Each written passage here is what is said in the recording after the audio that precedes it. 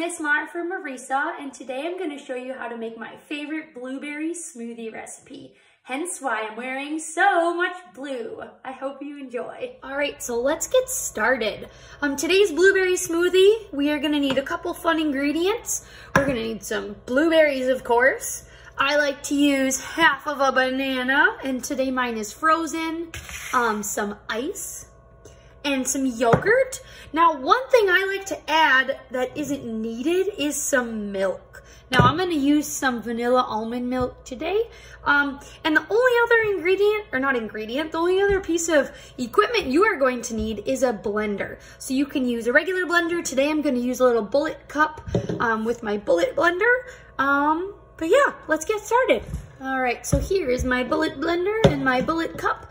We're gonna start by throwing our half of a frozen banana in the blender.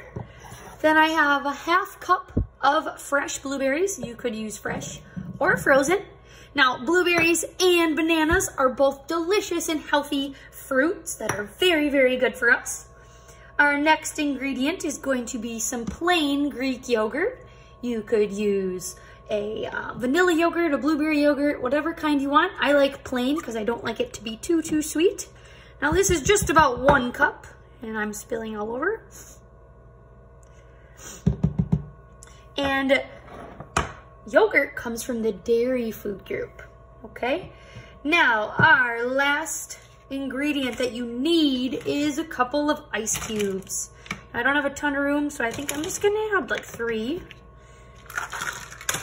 And I like my smoothies a little bit thinner. I don't like them super thick. So I am gonna add some almond milk. You could add regular milk if you like yours a little thinner, or orange juice. A whole 100% juice would work as well.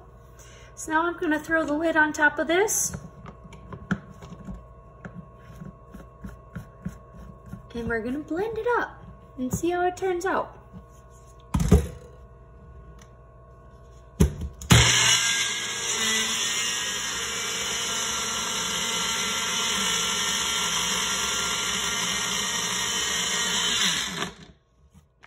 Sometimes I need to shake my blender cup up a little bit to get it to mix up.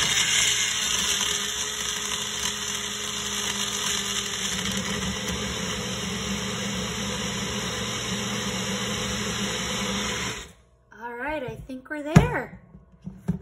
And here's our delicious blueberry smoothie. Oh, that looks so good. I can't wait to try it.